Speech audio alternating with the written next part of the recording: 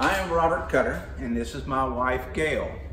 I'm also known as RVRC, and if you're from the South, you know about the RC and the moon pie, and so her nickname is Moon Pie.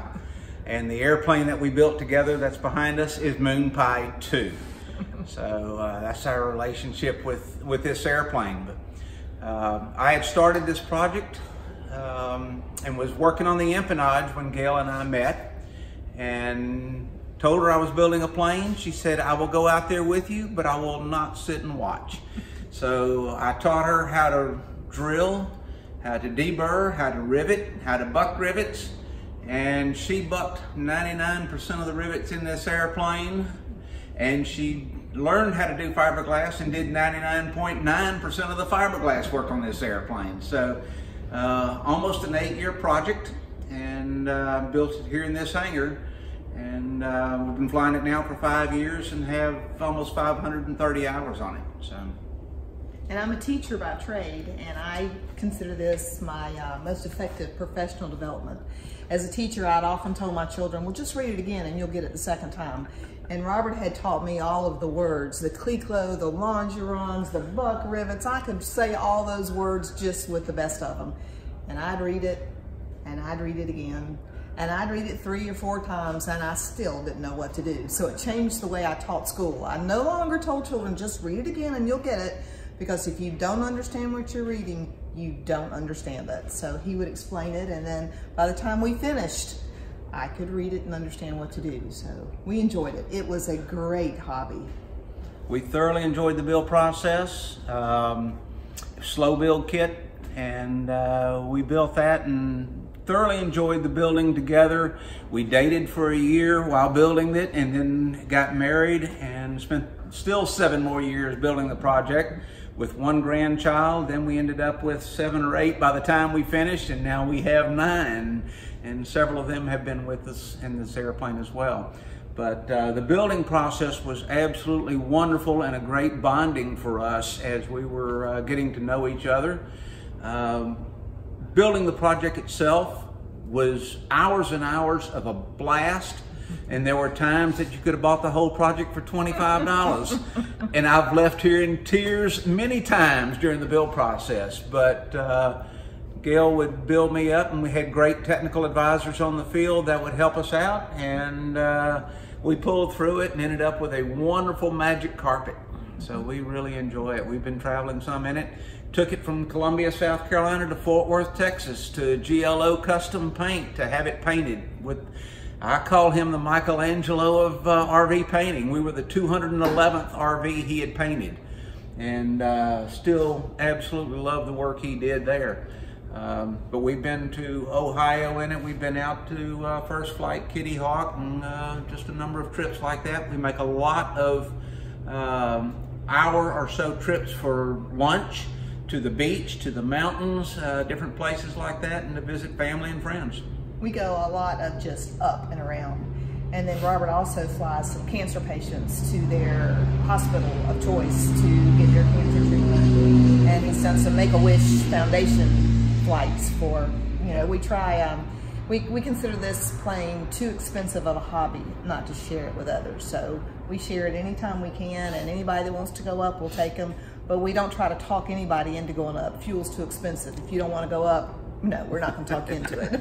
Yeah, but we've made angel flights with it and thoroughly enjoy being able to give back and pay forward what other people have done for us, and just really enjoy the project. The Vans kit was not my top priority for years. I wanted a Whitman tailwind, and I'm not a small person and realized I would not fit in one. I had bought an RV4 project from a stepbrother that had not worked on it for years, and both of my boys were quite large, and I knew they'd never fit in the rear seat of the 4.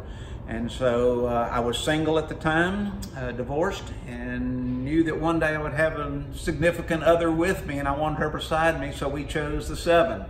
And I'm a former Super Cub driver, so I had the tailwheel time, and that's why we went with the tailwheel and the slider airplane. And the 7 has just been a wonderful airplane. Well, you really seem like quite the team.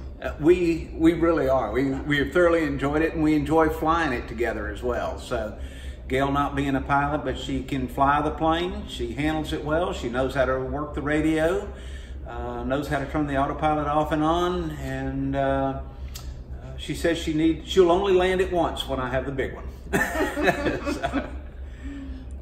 So sometimes an interesting, tricky question, but what would your lives be like if there were no RVs? Oh, wow. That's kind of depressing.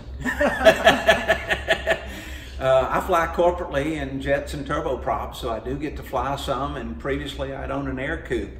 But the building process was so much fun through this, and then knowing that the end was to get to fly our own plane. And so after 5 years of flying it, we still talk often when we're flying, man, we built this thing, and that is just so cool. And I do think for us it was a bonding thing. As we were dating throughout the whole process, they say that married people can't wallpaper together. Well, as you're dating, you really learn each other really well. And there was a couple of very tense moments, shall we say, and Clico's going flying, and perhaps a concussion as a result of it. We don't really know, but yeah, it was a wonderful bonding experience. And I don't know where our relationship would be if we hadn't had that time for that. So, you know, you just don't ever know where we would have ended up, but it was wonderful, and we enjoy it now. We go up, I have friends ask me at school, how often y'all go up? Every time the weather's good and Robert's at home, that's how often we go up. Yeah. So. Thoroughly enjoy it. And I'll ask her, where would you like to go today? And she'll say, up. Just up. Get airborne. So, we flew for an hour earlier today, just didn't go anywhere but up. You talked about your grandkids. And I saw back behind this airplane, there's something else hidden back there. Yes. Can you show us that? I can pull that out. We bought the plans, and I think they were plans number 4 from an RV builder who offered the plans for sale. And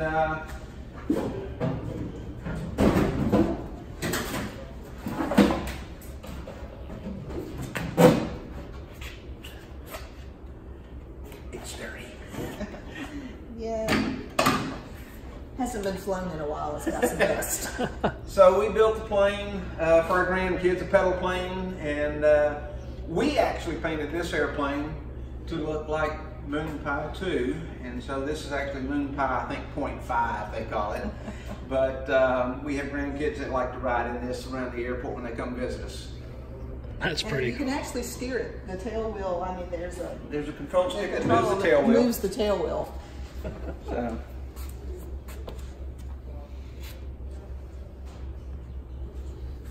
That's pretty And of course it does have an advanced flight system EFIS glued to the panel there to duplicate the 2 we have in ours. So.